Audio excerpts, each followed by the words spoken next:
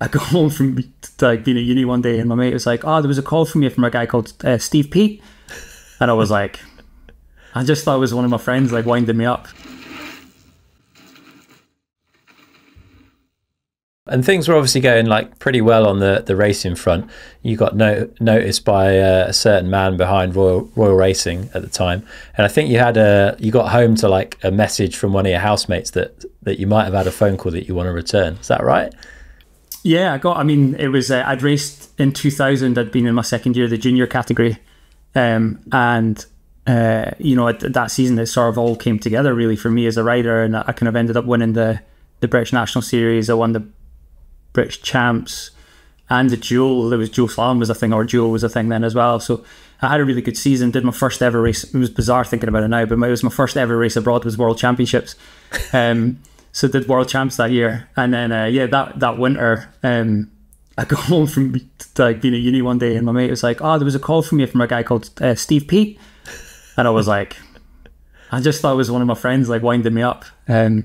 But he ended up left a number. I called him back, and I'd met Steve obviously a few times that year, been racing and stuff. But it was like a total. I mean, Steve was like the absolute hero, he was like the guy everyone looked up to. It was at the point when he was just like, I mean, obviously he did it for a long time, but he was the main man in the UK, just smashing on the World Cup, and yeah, it was an exciting time for sure. Yeah, that must have felt incredible to get noticed by Steve and then to have that opportunity to race for like what was kind of his development squad, I guess, back then with Royal Racing. It's a hell of an opportunity for starters. Yeah, for sure. I mean, that was it would be the second or third year they had the Royal Racing. They'd been running the Royal Racing team, and as a junior, the few years before me, it'd been Neil Donoghue and a guy called Rich Barlow had been on it, who were two really amazing, young riders at the time, and they were all in like the Sprung videos, and it's like really looked up to them. And then obviously Steve really helped them make a transition to World Cup racing. It was just, for me, it was just the opportunity. I mean, Royal was obviously super cool. It was like a exciting team, amazing brand and everything, but it was definitely the opportunity to ride with Steve as well. As like a young athlete, you're like, to be able to follow him down like a World Cup track was incredible and really amazing to kind of learn from. Yeah, so that was your shift to doing more racing abroad, I guess, to doing more World Cups at that point, yeah? Yeah, that was it. So as I say, I did World Champs. It was my first ever year. I did that as a junior. That was my first race abroad. Came 11th. That was out in Sierra Nevada. And then next year it was like full World... Well, was it full World Cup season or certainly European ones? Started going to the World Cup tracks and then obviously racing elite in the UK as well. And it was a bit... Yeah, it was definitely a... I actually found it quite a challenge at the time to like step up to the World Cup tracks because they were so physical, and I was quite a skinny kid, and I always performed really well in the UK, but then went to the big tracks, and like I remember, would it be that year? Yeah, that year was the first ever Fort William World Cup. Okay. And that it was. I mean, it's hilarious because I feel like I was so good in the UK. I did an elite national at Innerleithen the weekend before it, and I think I was fourth or fifth, I think, and I think I would either just be or I was just behind Chris Kavarik, and it was like 2 seconds in it, and the next weekend he put like 50 seconds in it or something in Fort William because it was savage, and it was the one he won by a mile. So but yeah, it was a good time, and obviously everyone who's that age and makes the transition at World Cup racing, it's amazing just getting to travel and ride your bike. It was amazing. Yeah, it was cool. Do you think that was purely the physicality then as the change, or do you think it was more than that? Like there's a lot going on, sort of stepping onto that world stage. Yeah, I mean, to be honest, I could go into it because I never really felt like I made that step, if you know what I mean. Like I had some good results at World Cups, but I never felt like I always performed really, really well in UK level and UK nationals, but then never quite did it at World Cup. And I think for me, it was a combination of definitely physicality. I didn't really know what to do training wise. There's a lot of expertise around now and a lot of support. And at the time I was just, even though I rode with Steve, he was based down in England, I was studying up in Scotland, kind of on a uni student budget. I didn't really know what to do training wise. So I was just trying to kind of keep fit and doing what I thought was right. But then I think also I really, for all my whole time racing, I'd always been competing to win. Uh-huh. And then suddenly to compete to like, first of all, you're like, okay, I want to qualify. And then it was like trying to get into the top 30, top 20.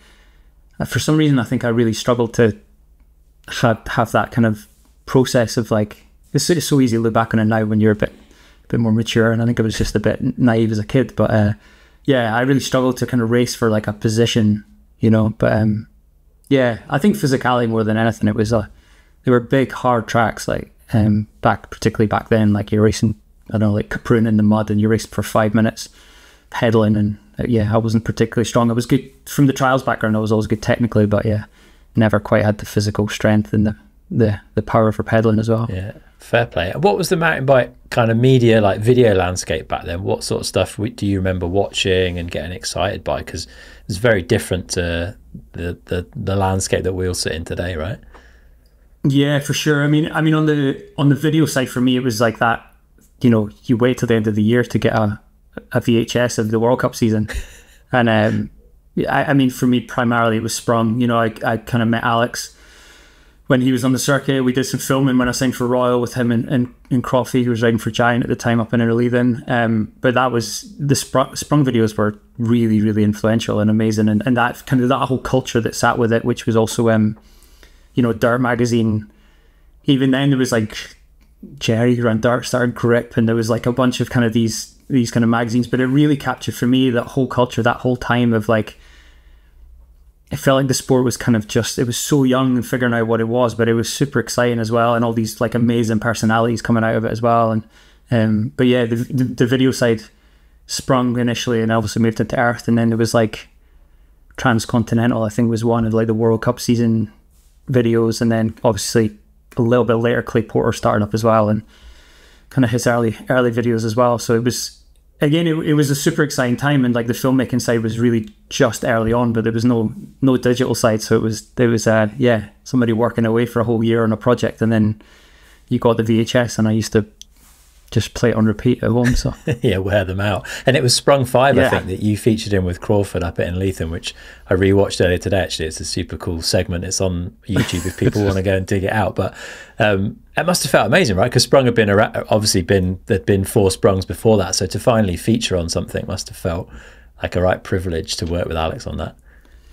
Oh, it was amazing, and I was super nervous about it, actually. I remember being back, like, just thinking it, because it was such a big deal, and I'd obviously, like, that Sprung 5, so the previous ones I'd been such a fan of, and like the influence it had on both kind of riding, the stuff you were even going to the dirt jumps and trying to like be like Neil Donahue, you know, or like and then listening to like the music, like Mark Bean Blade, that record got played so much. So it had such an influence on me, like culturally, that by the time I came back to be like, oh, I'm going to be filmed for this, I was so nervous with it. But it was a brilliant, yeah, it was an amazing time there for sure. Yeah, it's quite funny to watch it back now as well. Yeah, and also the other thing that was really cool for us was the Scottish scene, because just the way I think the media was back then, and like the magazines were all based in Bath in England, and like it was actually quite hard for Scottish riders to get kind of recognition and get in magazines and get in the press, and that's what creates sponsorship as well. So it felt like there was a bit of a time there with like Croffy initially, and then me, and then Chris Ball coming through, and like we started to kind of get a bit of momentum for the Scottish scene as well.